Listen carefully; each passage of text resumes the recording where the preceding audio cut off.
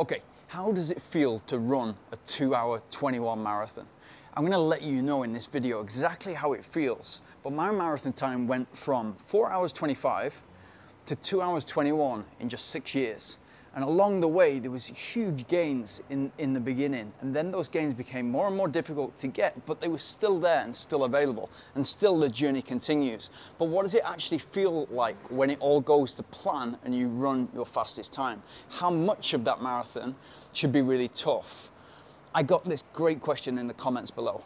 Did you feel in control and strong throughout your 2:21 marathon, or did it ever feel like it might be slipping away? My marathon times went like this. First marathon, 4 hours 25. Second marathon in Barcelona, 3 hours 25, so an hour off that. Third marathon, Seville, 2 hours 37. Then it took me 2 years to do another marathon, and that was 2 hours and 24, again at Seville. Then I did my next marathon 2 years later in London in 2 hours 27. To me, that was a massive failure, and I'll come to that in a second. And then I did my fastest marathon in London in 2 hours 21. I remember all my racing, but especially marathons and ultra marathons, which make up the bulk of my racing. But it's a special experience going to the UK, mainly because it's home soil, but also friends will show up. And at London Marathon, people are hammered at 10 o'clock in the morning. And so I remember my friends sort of digging through the crowds, which are like 5, 10-fold, and coming and shouting my name, which really gives you a lot of energy and inspiration to push on. And that's a special feeling.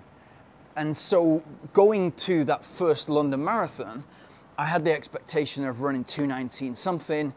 I got into a group very early. It was a group full of people that I knew were well capable of running 2:20 or much faster, and some of them did that day. And I kind of got carried away with that group, and we went through halfway in 68 minutes, which is probably my fastest half marathon. I've never raced a half marathon all out, but it's probably my fastest half marathon. And it was clearly too fast for me, but that had come from a lack of confidence in my training process, and me thinking that it was way better to be in a group, similar to cycling, way better to be in a group where you do save some energy, but if you're running at a pace that you cannot sustain for long periods of time, then it's going to be a problem at some time. And it was inevitable what happened.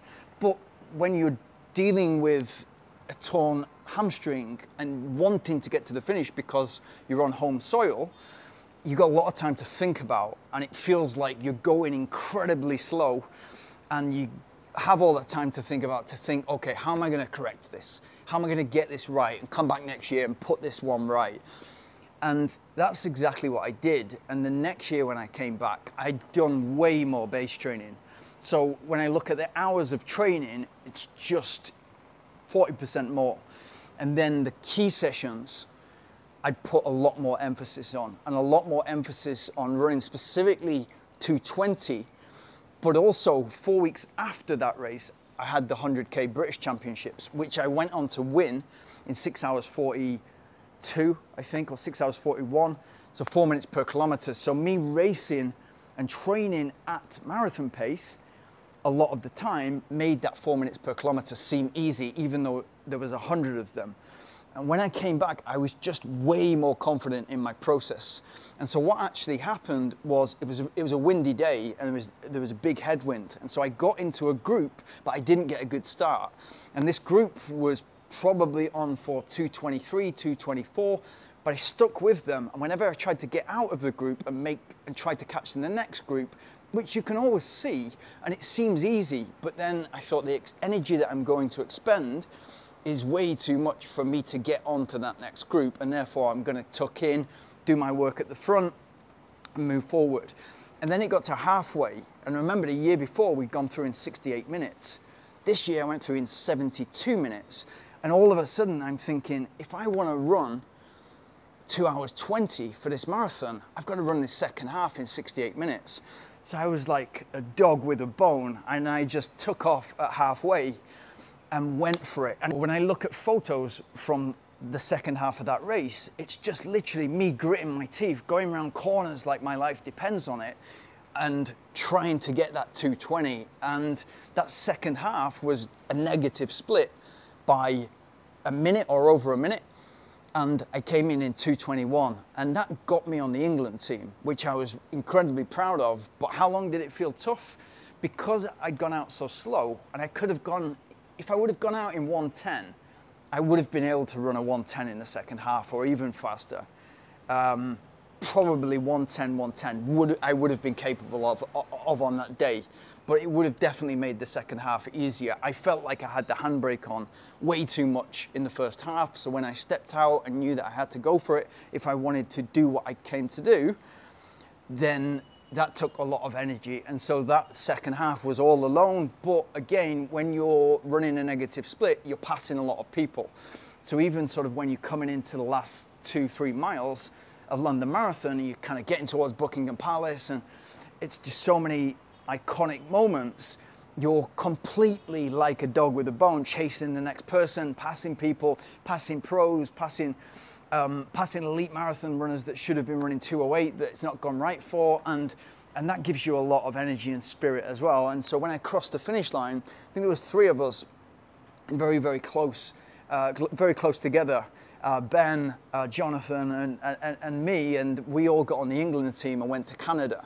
And so it's a great feeling, but how long did it feel tough for? I'd have to say that second half, running alone on slightly tired legs, was more a mental game of how much do you want this? And that's what I always ask myself before a marathon. How much do you want this?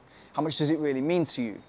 If it doesn't mean that much, it's not going to be so much effort. You're not going to be able to dig very deep. You're not going to be able to suffer for very long. So it never felt like I was suffering. It just felt like I was emptying the tank, which, given the fact that I had the 100K just a few weeks later, wasn't the best tactic. The perfect tactic for that day was to go through and run an even split. But when it's windy in the first half and you've got to tuck into a group, that's the decision you've got to make. But again, it comes back to confidence. If you've got confidence in your process, in your training, and you know that that's gone to plan, then you can quite easily sit in, be patient, and then go when it's your time. So yeah, I hope you got something. It's a great question. I've never been asked that before. I hope you got something from it. And if you are getting something from these videos, please like, subscribe, and let me know what is your fastest marathon and what is your dream time.